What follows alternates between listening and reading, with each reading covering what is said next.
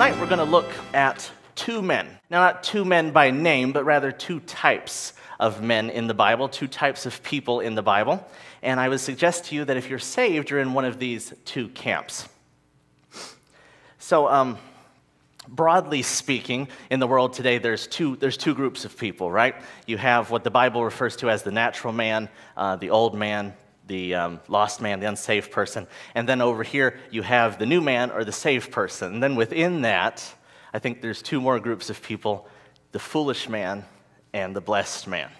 Okay, and they might be known by, different names at different times, but those are your two people, the foolish man and the blessed man.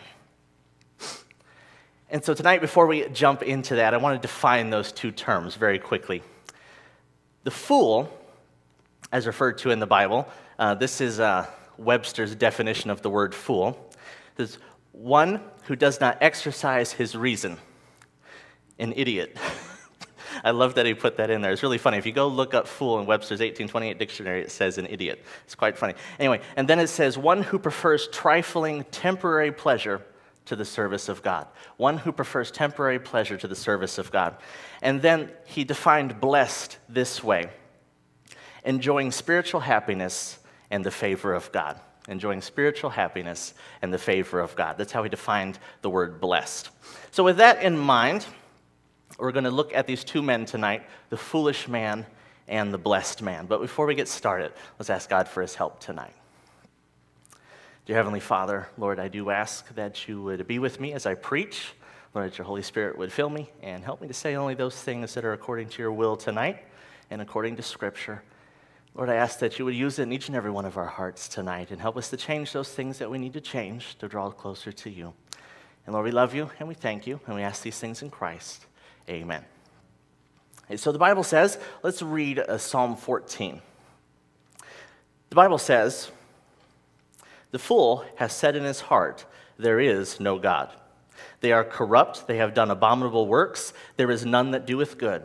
The Lord looked down from heaven upon the children of men to see if there were any that did understand and seek God. They are all gone aside. They are altogether become filthy. There is none that doeth good, no, not one. Have all the workers of iniquity no knowledge, who eat up my people as they eat bread, and call not upon the Lord? There are they in great fear, for God is in the generation of the righteous."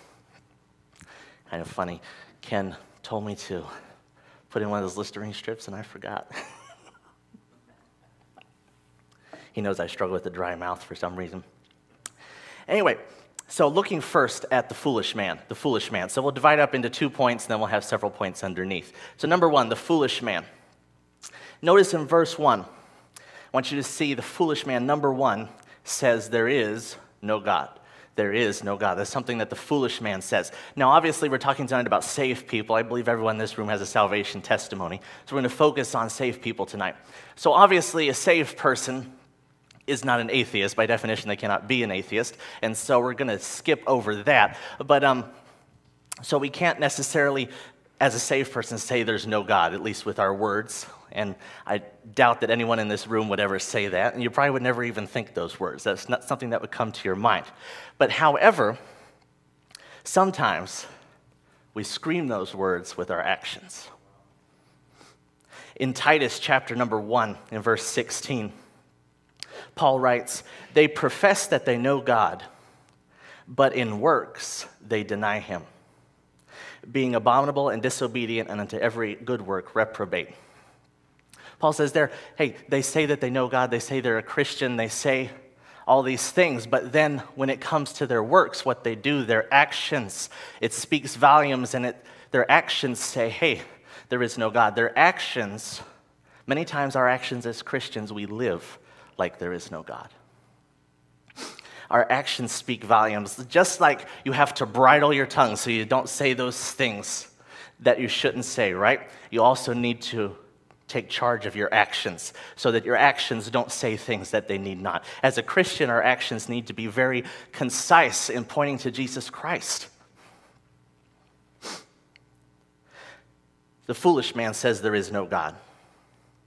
And so in thinking about that, we know in Psalm Proverbs 9, in verse number 10, the Bible says the fear of the Lord is the beginning of wisdom, and the knowledge of the holy is understanding. Okay, so wisdom has to do with knowledge that you can use for discerning, right? And applied wisdom is you use that knowledge practically to help you make decisions. And so wisdom brings with it knowledge, and this knowledge helps us to follow after God. Okay, so when you are a foolish man, you don't have this wisdom in your life, okay? Wisdom is the opposite of foolishness, right? Everyone following with me here? And so when you are wise, you've stepped outside of foolishness. I'm talking about spiritual wisdom here, when you're making godly decisions and your actions reflect that. When you sin, when you transgress against the commandments of God, you then leave wisdom and step back into foolishness. Just really practical stuff there. The foolish person says there is no God. They live like there is no God. Practically speaking, their life demonstrates that there is no God. What are your actions telling people? How do you live? So many people I hear, especially in modernistic Christianity today, they make the claims like, why does it matter what I wear? Why does it matter what I listen to? Why does it matter where I go? Because your actions speak very loudly. Do your actions deny God? So, number one, the foolish man says there is no God. Number two, the foolish man does not seek to know God. The foolish man does not seek to know God. Look with me in verse number 2 again of Psalm 14 there. The Lord looked down from heaven upon the children of men to see if there were any that did understand and seek God. So God's looking down, and practically speaking, God never judges a situation blindly. The Bible talks about the eyes of the Lord are at every place, beholding the evil and the good. God is looking, God knows. Okay, so this isn't strange here at all. But it says he looked down to see if there were any that did understand and seek God. It's kind of interesting here. The wording almost implies an extra effort on God's part to try to find someone that was seeking after him. So what does that tell us? That tells us that those that actually are committed to following after Christ are rather few. And of course, we know that. There are millions upon millions of Christians in the world today, people that are probably legitimately saved and on their way to heaven, but they have not made a decision to follow after Christ. They haven't got their actions in line, and so they have made a decision to not seek God.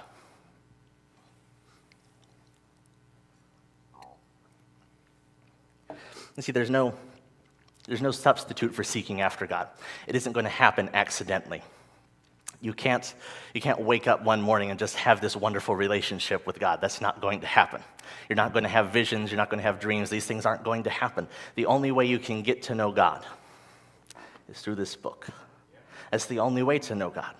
And I feel like we know that in our heads, but so many Christians, we go around waiting on this supernatural experience perhaps, and like, oh, okay, yeah, one day, I'll be a great Christian. One day I'll be close to God. And we're not willing to put in the work now. So that word seek in verse number 2 there, where it says, did understand and seek God, that has the idea of intentionality to it. You have to make a decision. Okay, seeking isn't something that just happens by accident. It's the decision that you've made to go after something, a decision you've made to go find something. And so to seek is to go after God, to pursue God. Perhaps y'all heard it about a month ago. Anyone familiar with the TV show Fixer Upper? Okay, a couple of you. Anyway, the two people, Chip and Joanna Gaines, and they go around fixing up people's houses. It's kind of fun to watch. They claim to be Christians. There's a few spatterings of religious words in the TV show every now and then. I wasn't, terribly convinced, but on a YouTube, I remember a few months ago, I saw a video that was their testimony, and it was at their church. And so I watched it, and afterwards, I still wasn't very convinced. There was no mention of the gospel at any time. They just had this experience, you could say, and then they were close to God. But a couple of weeks ago, Oprah Winfrey did an interview with them, and she asked Chip, the husband, she said, how do you have a relationship with God? And his answer was very sad, really, and I'm paraphrasing here. But basically, he said, I've never been one of those people that like reads the Bible for 20 hours a week, but who is for that matter? But I've never been one of those people who reads the Bible for 20 hours a week, and I'm a very simple guy, and I like simple things. So I meet with God when I'm out in the field, or like when I'm delivering a calf on my ranch or something like that, and then I feel like God's speaking to me. God's not speaking to him through that. Now, sure, you can appreciate God's creation when you're out in nature, and you can appreciate his majesty, but you're not getting to know God. There's no substitute for it. It's not going to happen by accident. It's only through this book. Now, some people, some Christians, have made the decision to stay right where they are. They're going to be complacent. And complacency is the hallmark of mediocrity, right? If you're going to be a complacent Christian, you're going to be a mediocre Christian. You're going to be lukewarm. You're not going to do great things for God. You're not going to see people saved. And one of the big problems with complacency is like, well, I think I'm good enough. I think I've gone far enough. I go to church now, I give enough now, and yeah, I'm just going to stay right here. One of the problems with that is you don't stay right there. If you stop, automatically you start going backwards. Complacency. Some might call it apathy. You have to make a decision to seek God. I thought about it this way.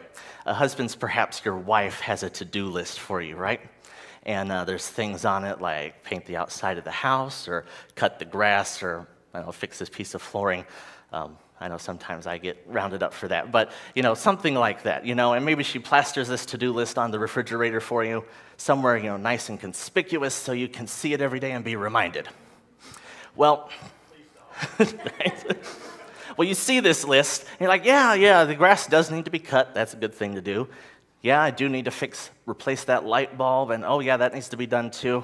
But, I'm going to get to that later, and you don't do it. Why don't you do it? You don't want to. You don't feel like it. It's the same is true in our Christian life.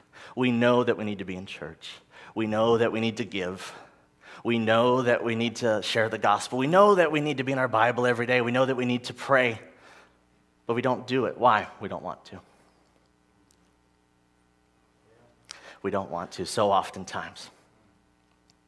The Christian life is about more than your desires. You have to get out in front of your desires as a Christian, right? You can't live by your feelings, okay? Feelings lead to very mediocre life, okay? You have to get out in front of that. You have to choose. As we said earlier, it's a decision. You have to choose to seek after God. You have to choose to know God. It's a very intentional pursuit. Once again, it will not happen by accident. You will not wake up spiritual one day. If you long to be a spiritual Christian, you must be in God's word. So number one, the foolish man says there's no God. Number two, the foolish man doesn't seek to know God. Number three, the foolish man is enslaved to his sin. The foolish man is a slave to his sin. Notice with me in verse number 1 again, there in the second part. It says, they are corrupt, they have done abominable works, there is none that doeth good. Down in verse 3, they are all gone aside, they are altogether become filthy, there is none that doeth good, no, not one. Okay, and David here isn't saying, people in general don't do good things, all righteousness are as filthy rags. We know that from the New Testament. That's not what David's saying here. He's saying these people are wicked. These people are constantly evil, okay? It reminds me of over in Genesis chapter 6, where God's about to destroy the earth with the flood, and he tells Noah that the only imagination of the thoughts of people's hearts is evil continually. Remember that? That's kind of what it reminded me of when I read this. Okay, people living in wickedness and evilness. The foolish man is a slave to his sin, a slave to his fleshly desires, if you will.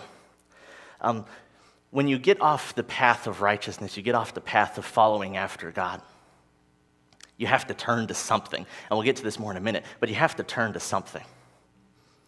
And if you're not serving God, by default, you're serving yourself. And that only leads into a life of wickedness. The foolish man is a slave to his sin. So entangled by his sin, it constantly consumes his thoughts and desires. He's driven by his selfish wishes. Notice there in verse number 3, where it says they are all gone aside. You see that word aside there? It kind of stuck out to me. You're walking down the path, something catches your eye over here, and you turn aside. That's how easy it is to deviate from the path. Now, you can get right back on. God will accept you back out of your sin. There's instant forgiveness and there's instant restoration, and I love that. It's wonderful. It's not a license to sin, but it's a comfort to know when we do, God will accept us back. But so oftentimes the Christian steps off the path and continues on down it. And for a while, he can still see the path over there that he was supposed to be on. And, church over there, and he can still see, but after a while, it just gets too far away. Stay on the path. Don't become a slave to those desires. Now, obviously, we as Christians, we can live in victory. There's no need to be a slave to sin. We are not lost people. We're not heathens. We can do what God would have us to do, and we ought to. But it doesn't mean that temptation's not still real. Oftentimes, it very much is. A lot of people fall into habitual sins and addictions, but God has the power to raise you out of that if you will simply allow him to. Don't be a slave to sin. And lastly, I want you to notice quickly that the foolish man lives in fear. The foolish man lives in fear. Now, this is kind of the last thing here, but if you'll notice in verse number 5, where it says, "There were they in great fear, for God is in the congregation of the righteous."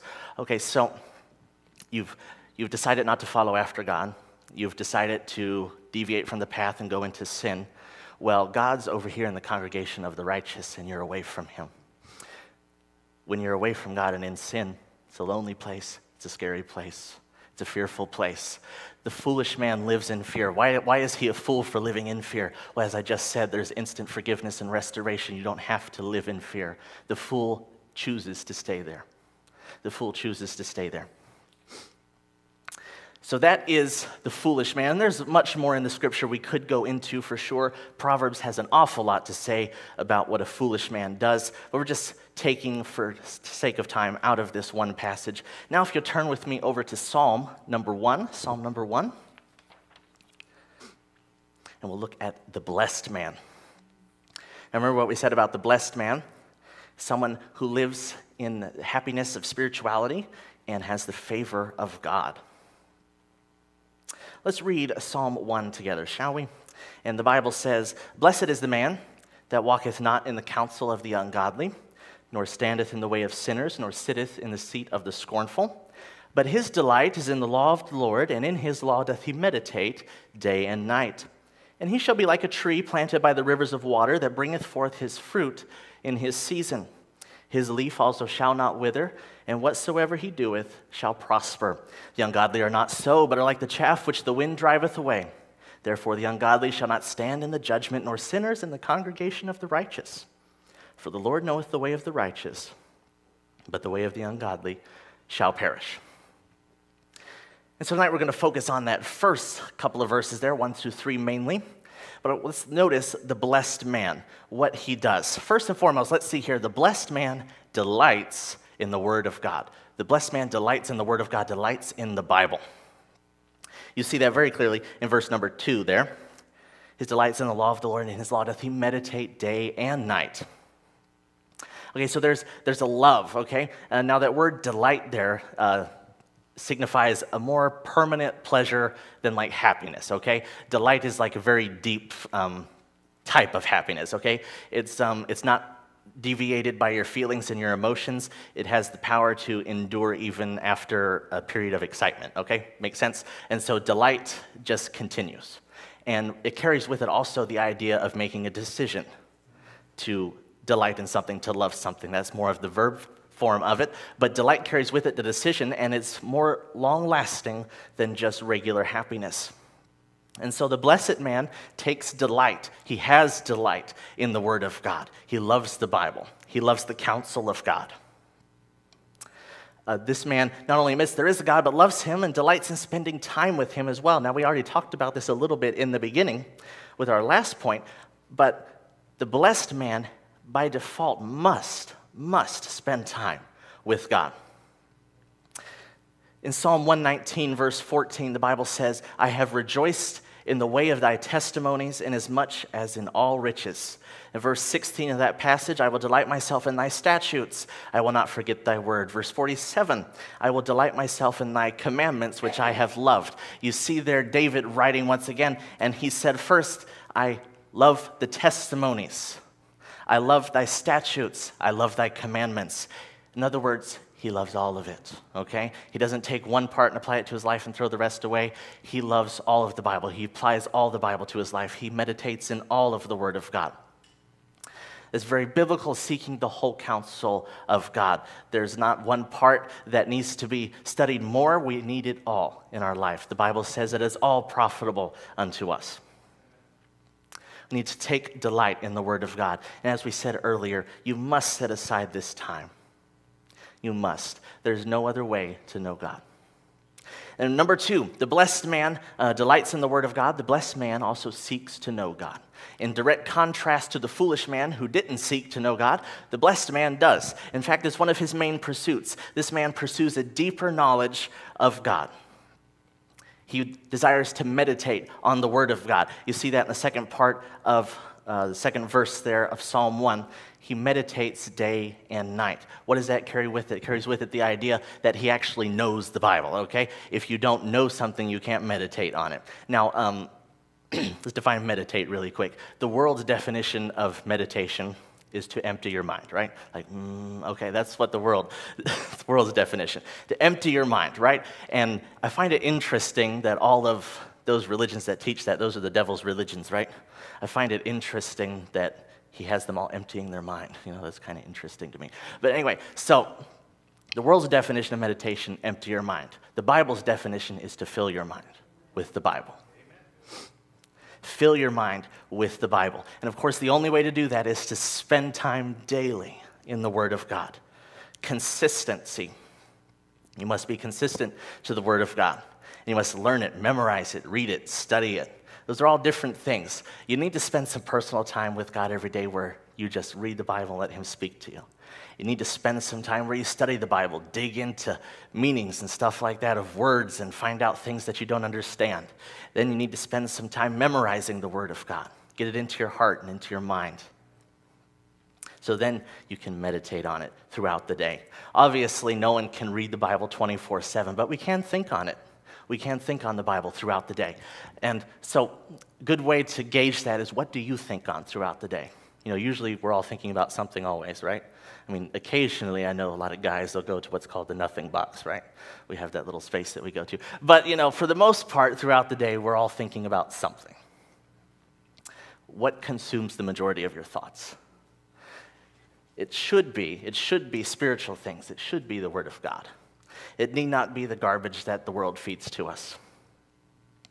That is a direct obstacle to being a blessed man that rather feeds the foolish side of man. I'd say, meditate on the Word of God. Psalm 63, verse 1, O God, thou art my God, early will I seek thee. My soul thirsteth for thee, my flesh longeth for thee, in a dry and thirsty land where no water is. Psalm 119, verse 97, O how I love thy law, it is my meditation all the day. 119, verse 12, Blessed art thou, O Lord, teach me thy statutes. Verse 15, I will meditate in thy precepts and have respect unto thy ways. Verse 30, I have chosen the way of truth. Thy judgments have I laid before me. What's the point? You got to work on it. You need to desire it and get out in front of your desires and choose to do it. Choose to do it. Work on it. It is work. It is work sometimes. Sometimes we lack the desire to do it, as we already talked about. Sometimes you just got to push through anyway. Sometimes I don't feel like coming to church. Sometimes I don't feel like getting up in the morning and having my time with God. But you have to do it anyway. The blessed man delights in the Word of God. The blessed man seeks to know God. And finally and quickly, the blessed man, his way will prosper. His way will prosper. We see that in verse number 3. He shall be like a tree planted by the rivers of water that bringeth forth his fruit in his season. His leaf also shall not wither, and whatsoever he doeth shall prosper. Now, what does that mean for you? Well, only God knows the specifics of that, right? I'm not saying that God's going to make you abundantly wealthy or anything like that. Surely we don't believe that, but God will bless you in what you're doing. God will give you the ability to do what he's called you to do. God will take care of you if you are following after him. God clearly states many times in Scripture, and specifically in the New Testament, like with the apostles, he told them what to do, and he said that he would be with them and that he would take care of them. God will do the same for us. God will take care of us. And may I submit, if you're not seeing any fruit in your life, you're not seeing any people saved, you're not having the ability to see God at work in your life, it's time to get closer to him. Seek God. Seek God's desire to know him. Delight yourself in his word. No, it's extremely simple tonight. But we as Christians, we want to be blessed, don't we? We want to see God's blessing in our life, and we want God to use us mightily. The Christian life's daily. It's a daily thing. It's a daily decision. It's not one time and you're done. It's not a quick sprint. It's a marathon. It's a constant journey until we get home to heaven. And while there may be things along the way, sometimes there'll be an extraordinary day where you'll see someone saved. Other times, most of the time, it'll just be an ordinary day where it's just you and God, and you're going to work and you're following after him. But even so, meditate on the Scriptures, delight in God's word, and he will prosper you.